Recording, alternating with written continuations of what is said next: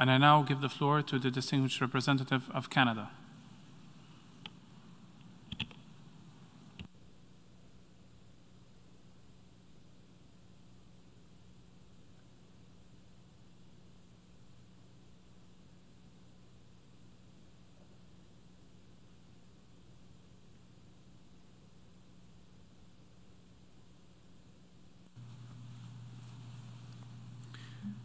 Thank you very much, Mr. Vice President,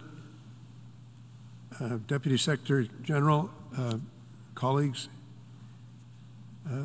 No issue since 1945 has preoccupied this Assembly more than that of the Israeli and Palestinian question. Canada has played an active role since the earliest days of the conflict. We supported in the 1940s the principle of two states for two peoples. We led in the establishment of the Suez Peacekeeping Force in 1956 and have worked hard since that time to address the underlying causes of the conflict, and we remain ready and willing to respond to the needs of the parties in the interests of peace and the interests of security.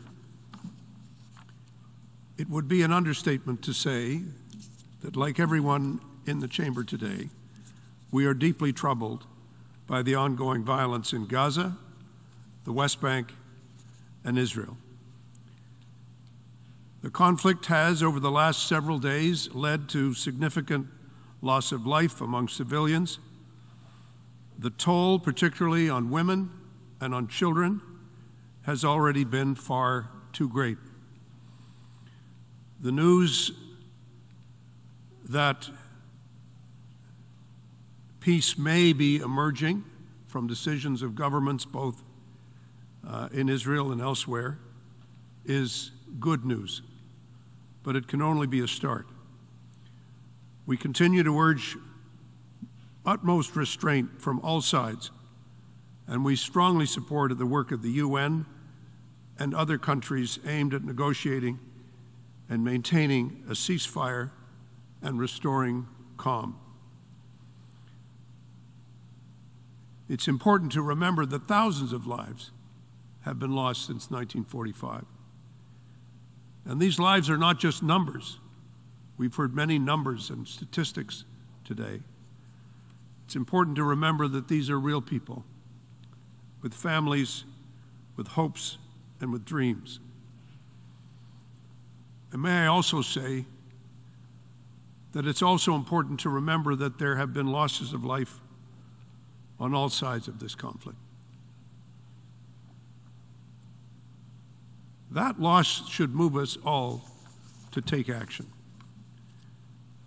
We are calling for immediate de-escalation, for a protection of civilians, and yes, for an end to all violence. We call for a resolution of the underlying causes of the conflict.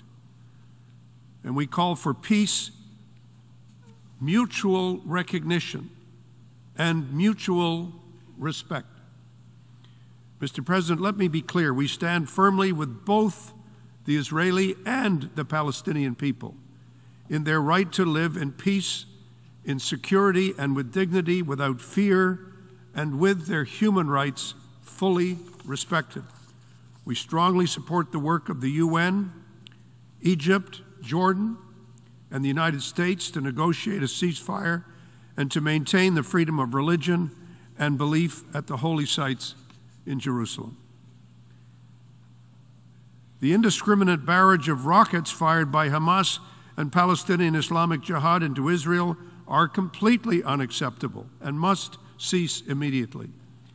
They put the safety of civilians, indeed the lives of civilians, not only at risk, but have cost lives.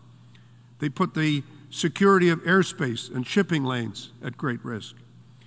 The material and financial support to these groups that are listed as terrorist organizations by Canada must end. We strongly support Israel's right to live in peace with its neighbors within secure boundaries, and its right to assure its own security. This right also comes with the immense responsibility and obligation to act in accordance with international law. The use of force has led to significant civilian loss of life, and we must continue to urge the greatest of restraint and respect for life on all sides. Nous sommes également profondément préoccupés par l'évolution de la crise humanitaire à Gaza. Ces derniers jours, et au milieu de la pandémie de COVID-19, nous dénombrons plus de 70 000 Gazans vivant comme personnes déplacées à l'intérieur de leur propre pays, dont plusieurs d'entre eux forcés de se réfugier dans les écoles de UNRWA dans les conditions désastreuses. Les civils de Gaza sont actuellement confrontés à des pénuries de médicaments, de nourriture, de carburant et d'autres produits essentiels dans la vie. Nous reconnaissons qu'Israël maintenant a autorisé l'entrée à Gaza de convois humanitaires et nous demandons instamment à toutes les parties de continuer à faciliter l'acheminement en toute sécurité de l'aide humanitaire à Gaza et de veiller à ce qu'elle parvienne aux personnes les plus vulnérables.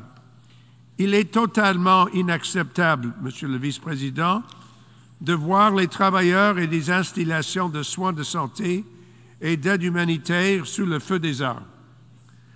Tous les efforts doivent être faits pour assurer leur sûreté et leur sécurité. Le droit international humanitaire doit être respecté par toutes les parties. Canada also reiterates the fundamental importance of protecting journalists and press freedom. Journalists and media workers are the cornerstone of any fair, strong, and vibrant society.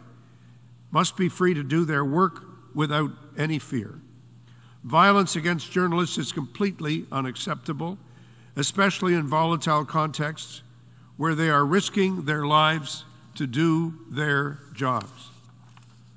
Furthermore, we remain gravely concerned by the continued expansion of settlements, of demolitions, and evictions, including the ongoing cases in Sheikh Jarrah and Silwan. These actions impact families and livelihoods. They do not serve peace, to put it mildly, and are a violation of international law. Consistent with our long-standing position, which has been consistent since 1967 in Resolution 242, we do not recognize permanent Israeli control over territories that were occupied after the Six-Day War in 1967. Canada believes that we must do everything possible to achieve a negotiated agreement that will settle the issues that are still in dispute.